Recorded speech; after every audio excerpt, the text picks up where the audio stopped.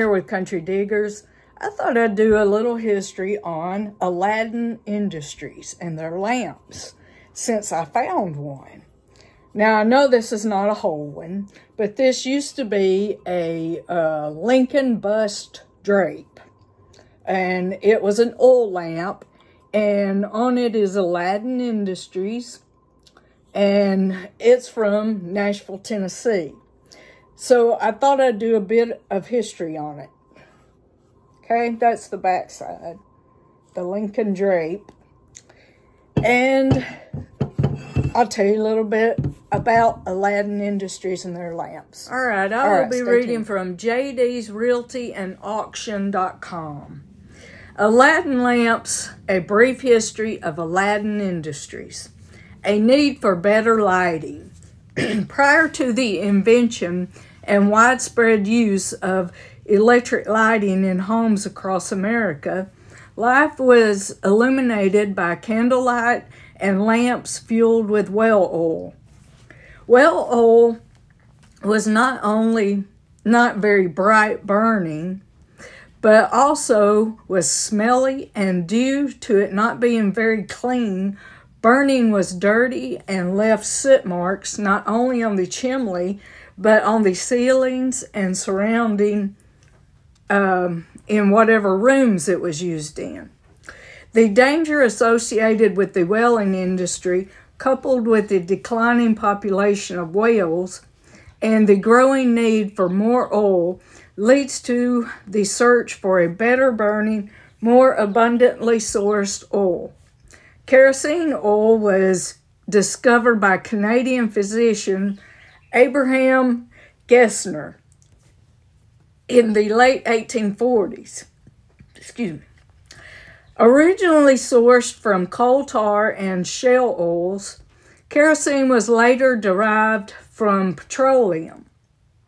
After the first oil well was drilled in Pennsylvania in 1859. The Aladdin Mantle Lamp Company of America.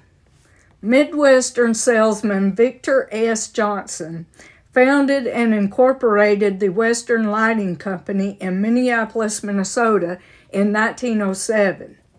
After seeing the superior light produced by a German kerosene mantle burner called the Practicus, Johnson decided to form his own company. Having studied in poorly lit rooms as a child, Johnson immediately recognized a need for better lighting.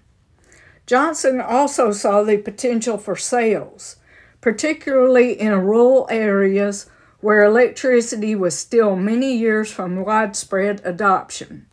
His company obtained the rights to sell the Practicus mantle burner and other foreign-made lamp parts.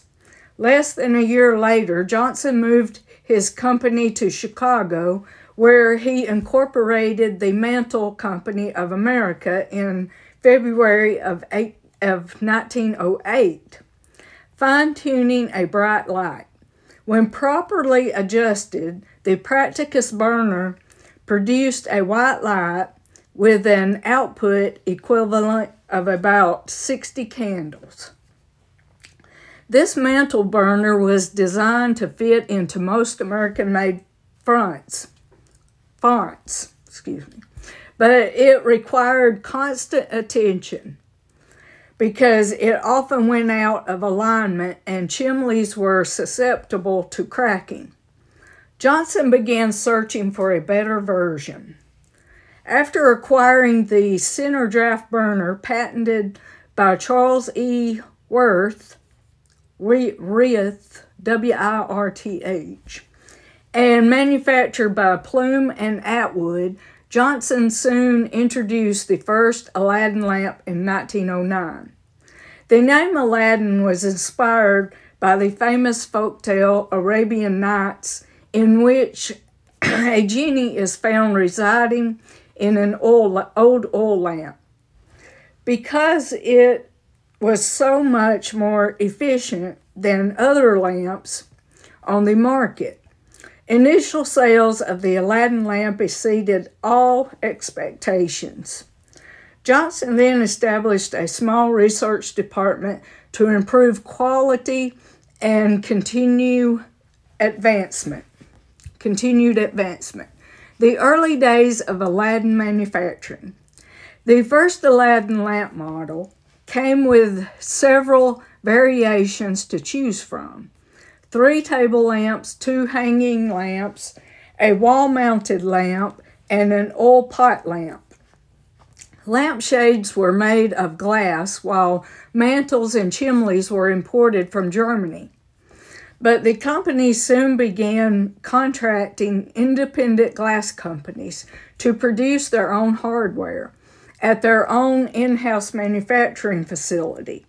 After introducing Aladdin models 1 and 2 with cap mantles that sat on cone-shaped openings on the galleries, Johnson and his team received the first patent for a cone cap, K-O-N-E-K-A-P, cone cap mantle, cone cap mantle design that made it much easier to operate the lamp. Electrification and marketing. Long before World War I, Johnson recognized the importance of marketing to the company's success and overall growth. Frequently advertised in newspaper periodicals, the radio and movie theater pre-shows. The company also began forming partnerships with retailers. The 6th model won a gold medal at the Panama Pacific International Exhibition in 1915. Due to the partnership with Plume and Atwood, the Aladdin brand was no longer dependent on the engineering and technology of just a few companies in Germany. Due to Germany's role in World War I, German lamp parts became unavailable in America. As electrification processed, Johnson decided to open an international office and formed Aladdin Industries in 1919. By 1926, Johnson had purchased a glass manufacturing company in order to gain full control over manufacturing. Impacts of World War II. World War II played a significant role in the history of Aladdin lamps.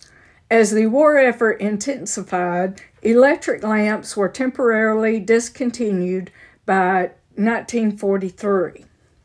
Aladdin was granted permission to use copper by the War Production Board because the use of Aladdin kerosene lamps reduced the need for copper wire to electrify homes. Oh, excuse me. Victor S. Johnson died suddenly in 1943, and his son took over the company after being discharged from the Army in 1945. 4 years later, Johnson relocated the Aladdin headquarters from Chicago to Nashville. So I think my Aladdin lamp top part, I think it's from Nashville. It's from Nashville. But I think it's like he moved the Aladdin company to Nashville when he was discharged from the Army in 45. He moved it 4 years later, so that means it's 45, 46, 47, 48, about 1949 then. So mine's probably 1949 to 1950s, something like that. Anyway, decline and revitalization. As the years went by, domestic sales of kerosene lamps began to decline, and electric lighting made kerosene and oil lamps particularly obsolete, or practically obsolete. Aladdin's electric lamp production ceased as of 1956, but the kerosene lamps gained a resurgence of renewed interest throughout the 1960s and 70s. In 1973, an electric collector organization known as the Aladdin Knights was formed in an effort to collect and preserve memorabilia. By 1977, all manufacturing had been moved to Hong Kong. In 1999, Aladdin Industries sold the lamp division to collector investors who named their company Aladdin Mantle Lamp Company, located in Clarksville, Tennessee. By 2014, some of the partners running the Aladdin Mantle Lamp Company were ready to retire, and the company was sold to Lehman's at the end of 2014 and beginning of 2015. The Aladdin Mantle Lamp Company became part of the Crown Place Brands division of Lehman's. In early 2015, the company assets were transferred from Tennessee to Dalton, Ohio. Okay, well, that was a pretty neat history of Aladdin lamps. Hope you all enjoyed. See you back soon.